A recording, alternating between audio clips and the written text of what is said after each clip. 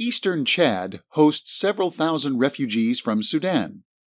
Fleeing war and death, the majority of the people have found refuge in eastern Chad and have now been living here for more than 10 years. The Chadian host communities have accepted the refugees and peacefully live together with them. Local chiefs play a key role in the refugees' integration in eastern Chad. They have welcomed and generously allocated farmland to the people displaced by war. In the village of Lumba Masalit, close to Farshana town, local chief Amat Daoud Umar is an example of this generosity.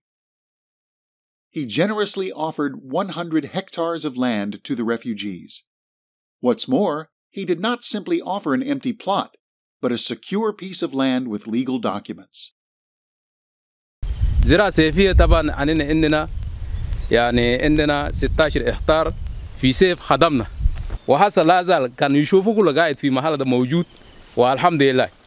ومن هنا قدام أنا طبعا نشكر للFLM أنتونا بوبراد وأنتنا معدات وكل شيء حردنا وهريف ده كله أنتنا ناس جو خلطوا مع اللاجئين والمواطنين سوا قريب 85 هكتار. أنا بنفسي عارفة أنتونا بوبراد خرطنا سوا وهذا كله كان جانا فكرة ده أننا من ده كله نزيدو قدام هذا كله ننتو. In addition to the benefit of working together and becoming stronger as a community, Amat Daoud also started a romantic relationship. As the local chief welcomed the refugees in the area, he met Zinaba, a 35-year-old woman refugee.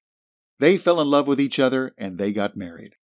وأنا نشكر أنا فرحان في الموضوع بتاع اللاجئين والمواطنين ناس قدروا عملوا بكان واحد جهد واحد ناس أكلوا وشربوا بكان واحد وأنا بنفسي ذاته كده دخلت في لاجئين أخذتها وهسه ذاته قاعد متعامل معه وعايش معه أنا ده الحمد لله.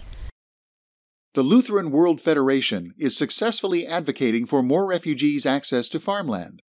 As a result, the refugees have been allocated over 54,000 hectares of farmland thanks to the generosity of local chiefs. Owning a piece of land helps the refugees to integrate into the new community. They farm the allocated land and meet their own family's needs while building strong socio-economic ties within their host communities.